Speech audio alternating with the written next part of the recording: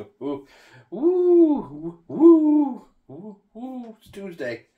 Hello, my friends, and welcome back. It is Tuesday, March 29th, 2022. Many twos, I am aware. I'm the Drunk Poker. 'Tis beer time. I'm having a day. I'm having a week. This week has been... Anyways, it's Tuesday, right? Getting low on our Counterpart beers that we picked up back on vacation. That's okay. You know what? Always time to go get more.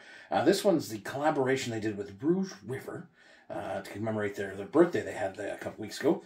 Dream Juice, 8.5%. Hello. How are you doing? That's a first beer. Hello, Simcoe. Simcoe's in the house. He's over on the chair there. He's coming to check out. So one of the things I noticed the Counterpart has a lot of words "dream" in their beers. So that's not coincidental, is it? No, because it's all a dream, man. We're living in a simulation, man. What? Anyways, how you doing? Let's get started with an 8.5% beer. Where do you go when your first beer is 8.5%? My friends, you go to bourbon after that. I mean, you could go to like bourbon barrel-aged beer, I guess. They do have some. I do have some bourbon barrel-aged beer from Counterpart, but I'm trying to hang on to that for, the summer. I love drinking bourbon barrel-aged beers in the summer. I just do it. There's something about floating around the pool with like a 10 or 11% beer in your glass and just like this slow sipping, sunny, humid afternoon. I don't know. It's just me. It's not just me. We all do it. Passion fruit. Peach, grapefruit. All right, let's get into it. Cheers, my friends, to Tuesday beers, which should be Friday beers, but it's only Tuesday, unfortunately. Cheers.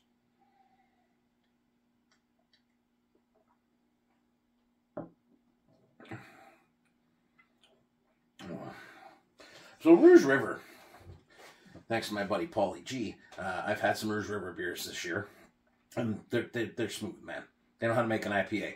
Counterpart, 100% knows how to make these hazy, like soft Vermont, New England style IPAs, right? They totally, together, this is a dream.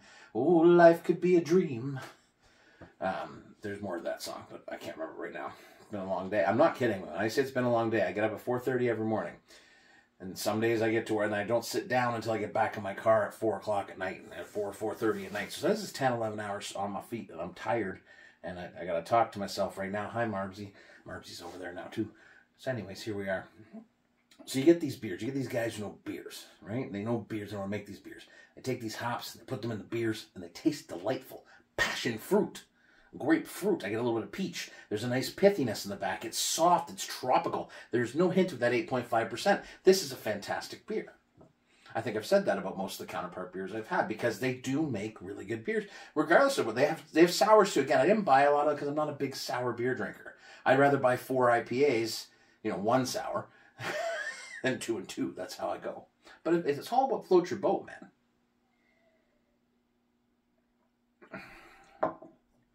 It's delightful. Delightful. There's this, always this undercurrent of like, there's this touch of sweet in all of these beers that I always kind of just, I don't ignore it, but I don't really, it's there underneath the citrus and that, right? And I think that's part of what draws me to it, is there that there's that kind of treat, man. They feel like treats. Do you know what I mean? And I don't know. I'm having a rough day today. Sorry, we're a little disjointed. That's just how it is sometimes, and that's okay. Right? Like, it's okay to not be okay. We always say that. But just, it's not a bad disjointed. Like, I'm not angry or upset or any of that stuff. It's just one of those days where your head's kind of tilted to the side and you're just like, oh, man.